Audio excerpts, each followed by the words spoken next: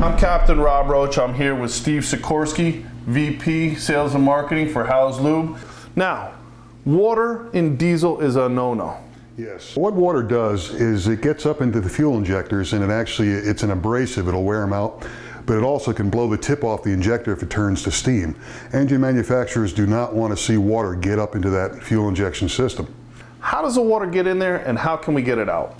Well, Rob, there's a number of ways water gets in the fuel. The most common way is condensation. Whenever you open that fuel tank out and get moist air in there, the moist air turns to condensation, drips out, and settles to the bottom of the tank. That's where you get most of your water from. Now, what can we do about that condensation?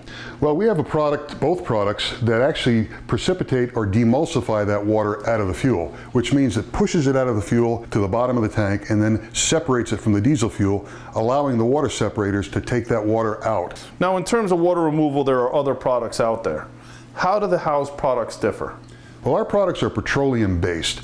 We contain no alcohols or harmful solvents.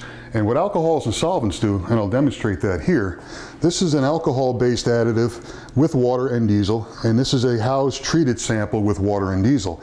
Now, as you can see, some of that water is already being absorbed up in there. You can see some entrained water into that fuel. Now, if you turn this over and then back, you'll see that all of that water now gets absorbed in the fuel, whereas the Howes precipitates it back out, allowing that centrifuge to remove it. This is now a water and alcohol mixture. The water is now lighter, so it passes the fuel separator and gets up into the injectors.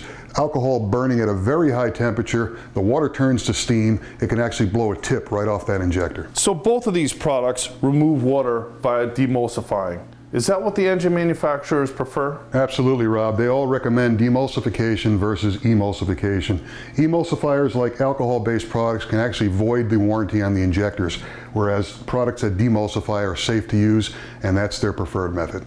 So by removing that water, what other benefits can we expect? Well, Rob, when the water sits at the bottom of the fuel tank, it promotes the growth of bacteria and algae, which we all know can block filters and cause all kinds of problems. So if you eliminate that environment, you eliminate that problem as well. Well, thank you, Steve. I appreciate you having me over here at the lab at Howes Lubricator Products. If you want to get some Howes products, check howeslube.com to find your local retailer or distributor.